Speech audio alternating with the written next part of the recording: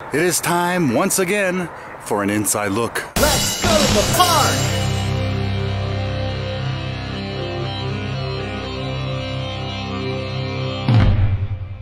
Yep, it's time to head down to the world of sea to see behind the scenes and into the lives of the animals that live here with the people that care for them. Now, the last two times we've come here for an inside look, we've gotten to see what goes on at animal playtime, as well as a little peek at animal babies and their mothers. But today, we're going to get to see a bit of what the veterinarians do here and how they care for sick and injured animals and keep the healthy ones healthy and happy. And I've heard that all the animals here have really good health care plans. The doctors make house calls, are on call, and there's no copay. And just like before, we've got an explorer's guide with 7 spots for stamps, which we can turn in at the end of the day for a special prize. Let's go!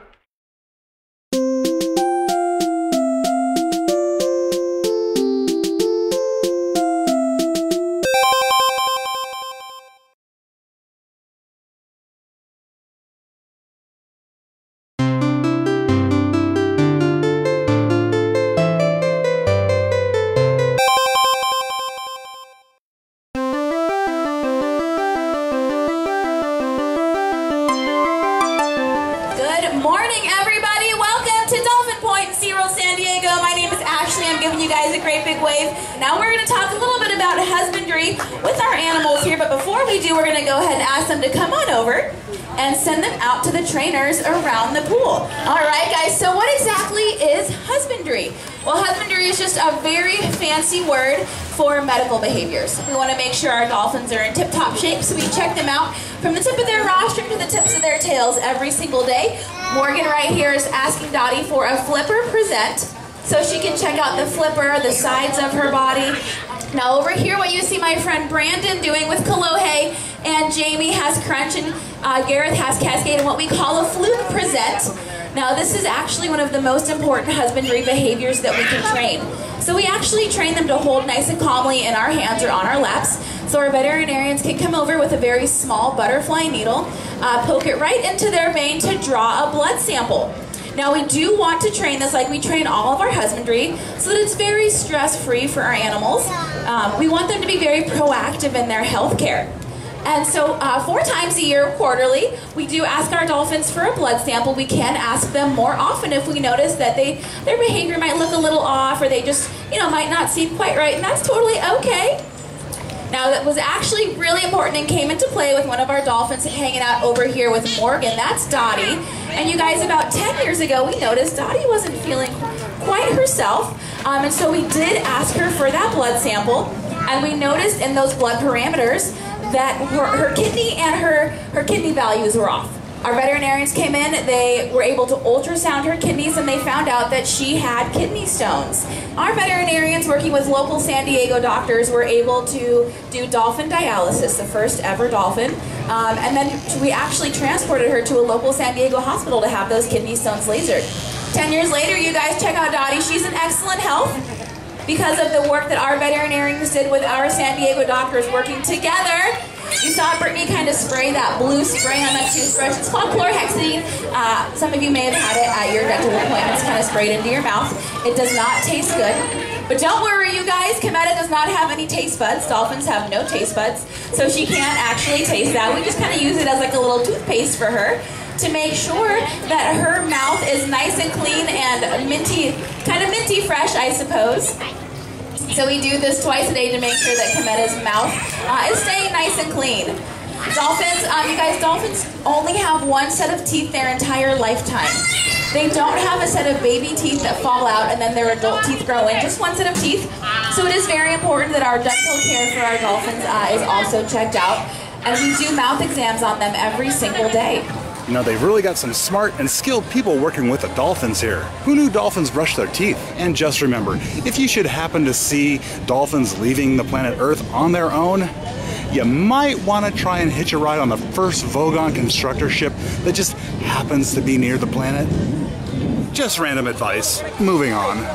Now it's time to go see the dolphins' relatives, the orcas, and learn about how SeaWorld vets do body exams, conduct ultrasounds, and other procedures to assess the animal's overall health. Can you imagine the size of the tongue depressors that they have to use? And for this presentation, we have an up-close vantage point that was opened up for a limited number of pass holders.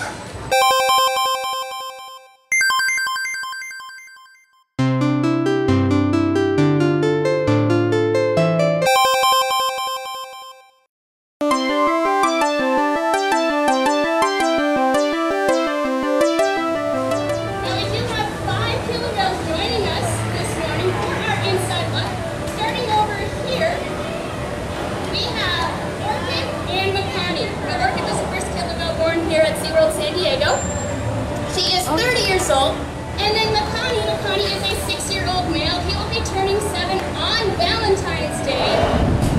Now over here on the other side, we have Porky. Porky is our oldest killer whale. She is 54 years old. We are also joined by Ika, a 17-year-old Canadian movie whale, as well as Nick High, an 18-year-old male. Now if you guys look back here, you are going to notice they have started one of those husbandry behaviors. They are cleaning their teeth. Their enamel is a lot softer than ours, so they can wear their teeth down a lot easier. And they also have a hole in their teeth. So we do flush their teeth every morning to make sure that we get any gunk that might be in there out of there.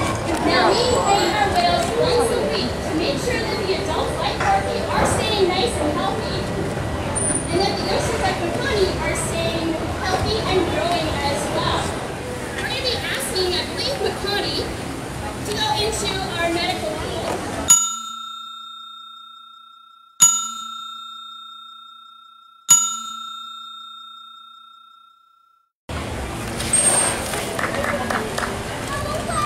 Now you guys might hear a kind of loud sound, but it does turn on.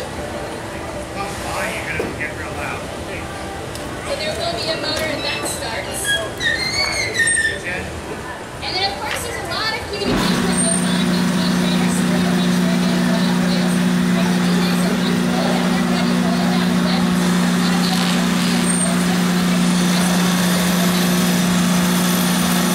So there he did a great job. You can see he's lifted up. He's sitting nice and calm, getting some nice fun ice cubes.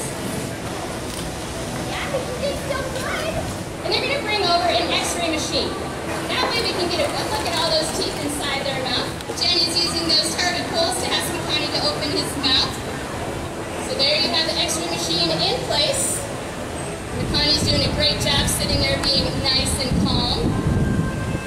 And then once you would be ready, we could bring that plate in on the other side as well. But it looks like he did a great job with that approximation. We're going to leave it with that. So I'd like to thank you guys so much for joining us today at Inside the Book. Okay, so it sounds like there's really a lot to taking care of the orcas here. But the vets and the trainers really know what they're doing. And there's no giant tongue depressors. I mean, that's just silly, right? And now it's time to head to the SeaWorld Rescue Center and the Animal Hospital to meet some of the rescue team and the biologists from the SeaWorld Research Institute. And while we're there, we're gonna get a look at some Humboldt penguins. They live in warm weather, so I bet they love San Diego.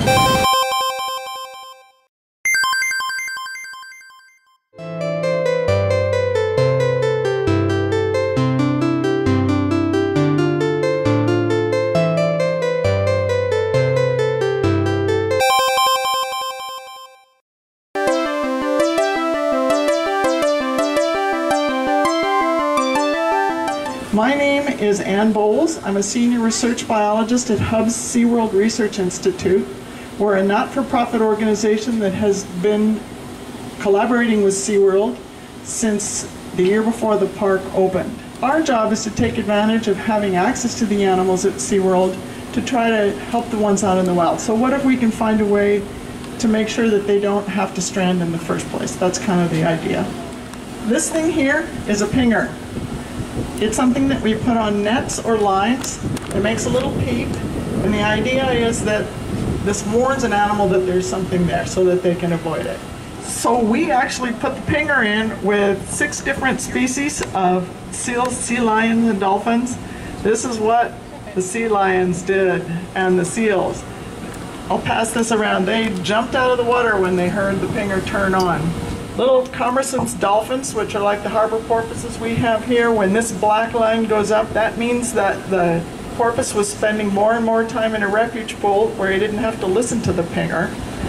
So both of those kinds of behaviors tell us that these animals probably find this little ping kind of obnoxious, and that's why it's working. We also found that it didn't deter them from getting near nets. And now I get to compete with a thunderboat. In fact, we had situations where the animals got surprised by the little ping and actually ran into a net.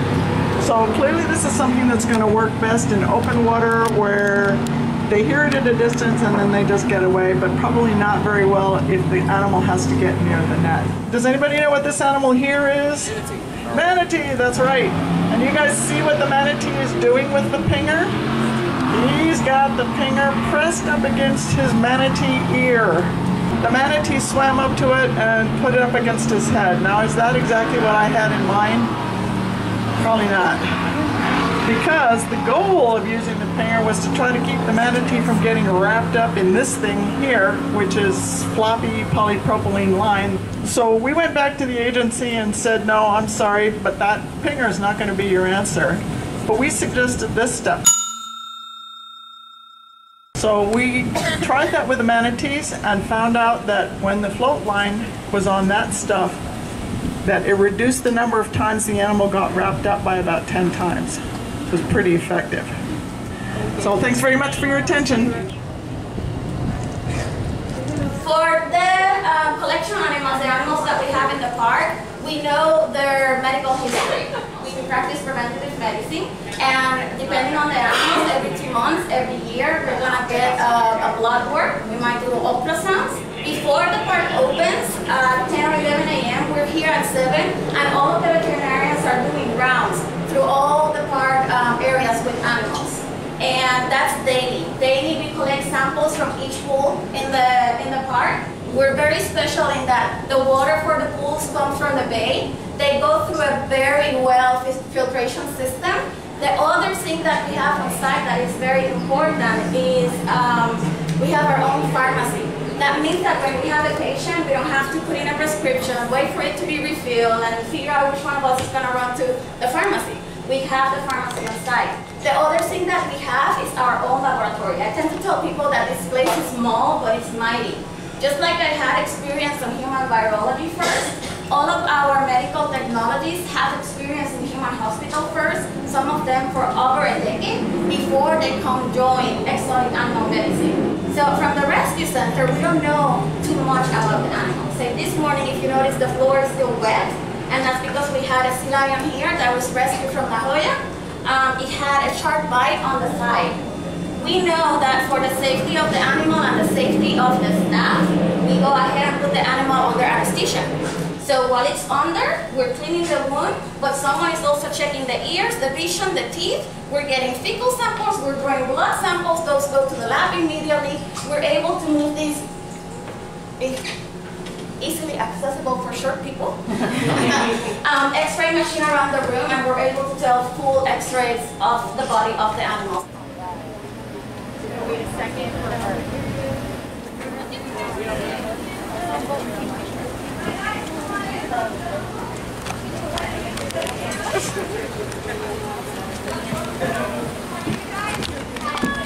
All right, you guys are meeting one of the 8 different species of penguins that we have here at the park. These are the Humboldts. They are in fact behind the scenes. Reason being that behind the scenes they're one of our more sensitive species of penguins that we have. So they are back here because they're also part of an SSP, which is called a Species Survival Plan, and that is part of a specialized breeding program for them. The areas that they're from, which is in South America, in Chile, Peru area, they actually nest on islands that are composed of ancient old seabird guano. Unfortunately, the local people in the area also found out how actually that guano could be a very good fertilizer. So they started to harvest it.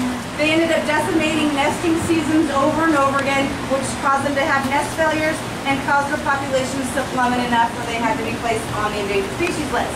Now since then, they still do guano harvest, But the local people, in collaboration with scientists and also the local government, they do it in designated areas at times of the year where the birds are not there or there's little to no impact on them. That small change in behavior has allowed the populations to come back up, and they have been recently taken off the endangered species list. You might see these guys back on the list again if we don't change our ways as far as what we're doing globally. They are back here because they have little traffic coming in. The only people that get to see these guys is either specialized tours like the one that you're on, or if you actually personally request it and pay for a VIP tour. But this exhibit that you see before you is really well designed for them, and we provide fish to them 2 different ways, one of which you're going to see Vicki do right now, and that's what we call a broadcast feed. These guys are naturally fishermen, so to get fish in the water, you're going to see them naturally forage. We also will sit and hand feed our birds, and their base diet consists of herring and capelin, and they're fed that 2 times a day. And then they have a nice large dirt land area. Now that being, these guys are a warm species of penguin. When they come on land to nest, they're coming on land to nest either on the ancient guano areas or on dirt and sand. So they are actually in fact burrowing nesters. They will dig 1 to 2 feet in the ground, lie their nest with vegetation, and lay their eggs that way. You can see some divots in the ground, which are basically, that's what their burrows are. And that's the Humboldts. So that one is, which one of these kids is not like the other? That in fact is a salvage bird that came in, a local cormorant that was injured, had a broken wing, had to do a half amputation on it, so unfortunately was made unreleasable, but was given a second chance of life. All right, you guys, thank you so much for coming to Humboldt today. Enjoy the rest of your day. You know, SeaWorld has rescued more than 35,000 animals since the park opened in 1964. I'm really glad these people are here doing what they do, because if they weren't here in the park or out there helping sick and injured animals, who would be? Would you? That's 35,000 grateful animals. Now, in addition to all the animals that live under the sea that are in SeaWorld's care, they also take care of animals that live above the sea. Animals of the avian variety. I'm talking about birds. So let's go meet some of the bird rescue team and see what they do to help take care of seabirds.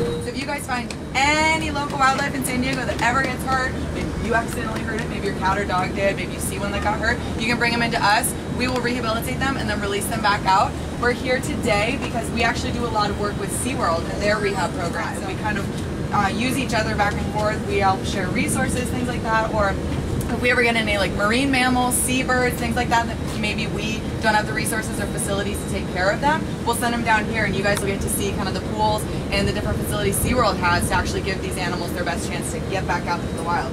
We have some different display items up here. So for example, these display cages have lots of different fishing equipment, and these are all things that had to be taken out of animals at our care center. So you guys can see there's hooks, there's fishing lines, baits, anything like that. So it's just sort of a PSA to be really, really careful, especially disposing with fishing lines and fishing equipment in general.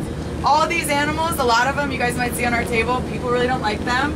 People really, really, really don't like them. So part of Project Wildlife's ultimate goal is just educating people on these guys. So like for example, the opossum, everybody thinks it's some like terrifying giant rat that's just walking around their backyard messing things up. But these guys are super helpful to have around. You can eat 5,000 ticks in one season. They can eat rattlesnakes, they're eating rats, mice, all sorts of stuff. Same with skunks. These guys are eating black widows, scorpions, all sorts of stuff that you don't want in your yard at all. So these guys are really helpful, so we always just want to educate people more about these animals, and if you ever find one that needs help, bring them on into us and we will do our best to rehab them and release them back out. They might be ready for you at the next station. My name is Hunter. I am one of the team members here at the Bird Rescue and Rehab Center. here at SeaWorld. This is our Oiled Wildlife Center. So anytime, if and when there ever was an oil spill, we are ready to respond to that oil spill to start intaking animals. We are the southernmost facility here in the state. There are multiple facilities along this network up and down the coast. We are prepped and kitted to respond to an oil spill within 12 to 24 hours to start taking in animals the next day. Throughout the year, we are a bird rescue building only. However, if there was an oil spill, all of the birds that we currently have will be moved out to the other side of the park for housing, and then this becomes an oiled animal building only. That also includes seals and sea lions. Any bird or animal that comes, we'll clean them off. So we'll give them a warm water dawn bath to help break down those oils on them, and then we can monitor them here for any toxic effects that the oil might have on them, administer any medications, and then eventually return them back out to the wild. Most of the time when they do come in, they're, you know, lethargic, not feeling very well. So we'll keep them inside for most of their rehab in the beginning. Once they start feeling better, we'll put them out here. So this can house seals and sea lions. It has housed sea turtles as well as dolphins. We also have several aviaries on the back of this building, which has bushes, plants, perching, and branches, so that once the birds are starting to feel better, we can introduce them outside. Now, whenever we do have a bird come in, we begin the rehabilitation process immediately. So our first concern is going to be hydration. So we'll do that in two ways. The first is we're going to tube feed them, and we'll administer a hydration fluid that's very similar to Gatorade. The second, if anyone's ever been to a hospital, seen a hospital show, you've seen these bags, we rehydrate the animals in a similar manner. Now, once we've got them stabilized, then we can start addressing what's really going on. Are there external injuries that we need to address? We will metal detecting wand will go right over their body. Sometimes they have swallowed fishing hooks. Now, in the event of an oil spill, and if we are asked to respond, all those oil animals would come to this facility. Now, in the event of an oil spill, it does generally become a legal issue, and we tend to be on the front lines as far as evidence collection. We will remove 5 oiled feathers from a bird, and then we'll put those feathers into aluminum foil. That foil goes into a plastic bag. That bag goes into an envelope. That envelope is covered in evidence tape. So rescuing birds and taking care of birds is not something that's for the birds. It's actually very important. And the rescue teams really know what they're doing. They're not just winging it. Yeah, there's no bird brains in there. All right, I'll stop with the bird puns. They never fly with people anyways. Okay, now let's head over to Wild Arctic to see how SeaWorld takes care of beluga whales.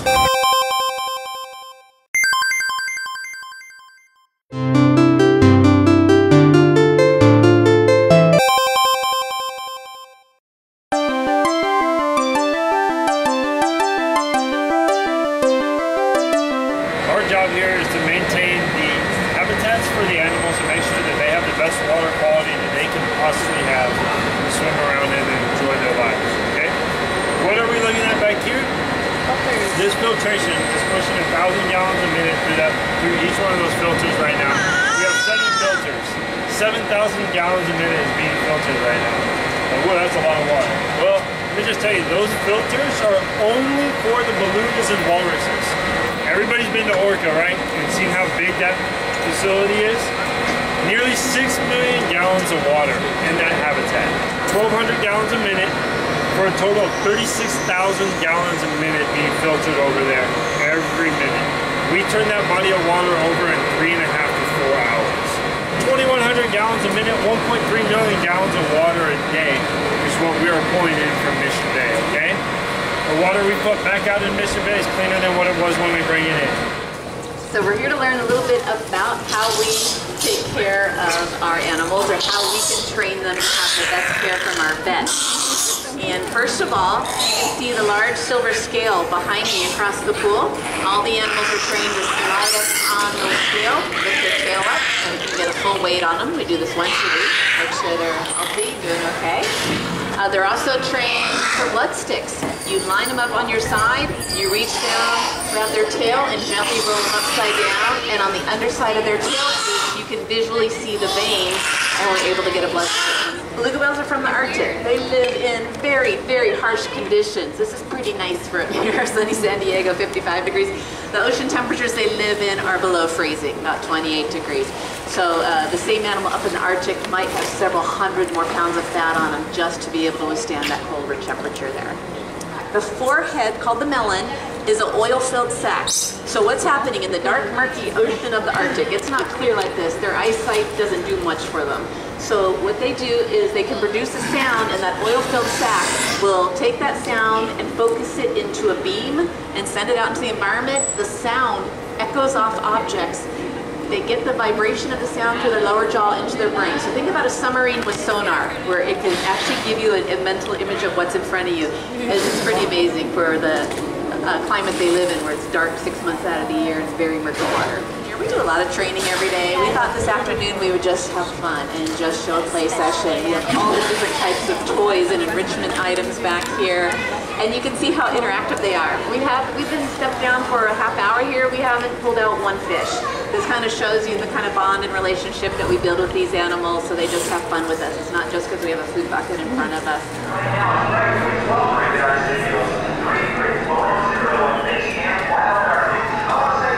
You know, beluga whales always look so happy.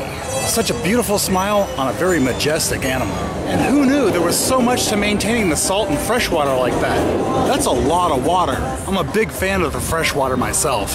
Very hydrating compared to the saltwater. All right, my friends, we are nearing the end of our journey for the day. We've collected all 7 stamps on our Explorer's Guide, so it's time to turn them in and collect our reward.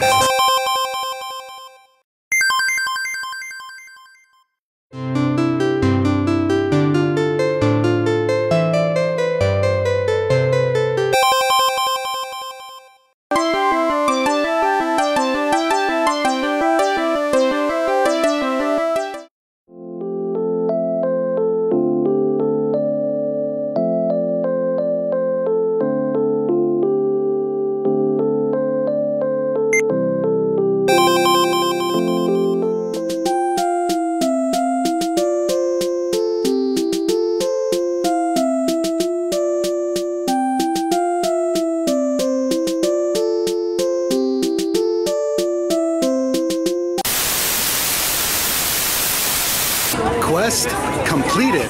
What a fun and very informative game. Who says that learning can't be fun? No, really, I don't know. Do you? I don't know. Anybody who says that sounds kind of boring. Thank you so much for joining me here at SeaWorld San Diego today for an inside look at how the vets and rescue teams take care of sick and injured and healthy animals. Till next time, see you later.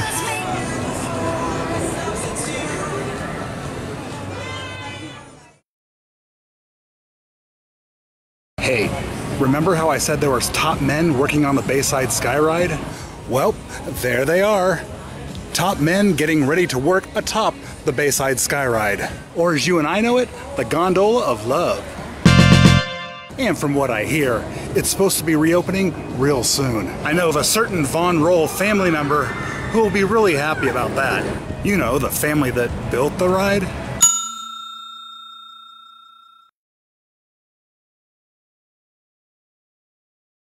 Remember how I told you SeaWorld was getting a new roller coaster in 2020? Well, construction has begun. Permits have been secured and construction is underway for the Mako dive coaster, set to open sometime next year. Now when Mako opens, it's going to be the tallest dive coaster in California. Sorry, Hang Time, you won't be the tallest anymore, but you'll still be the first. They can never take that away from you.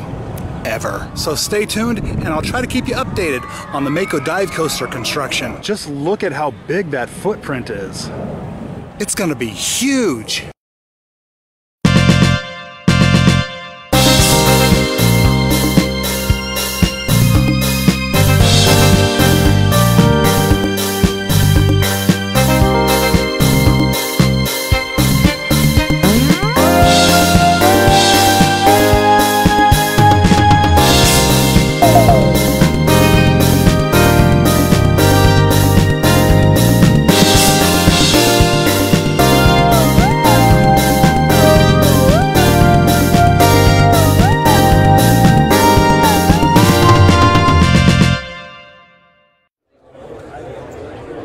quiet.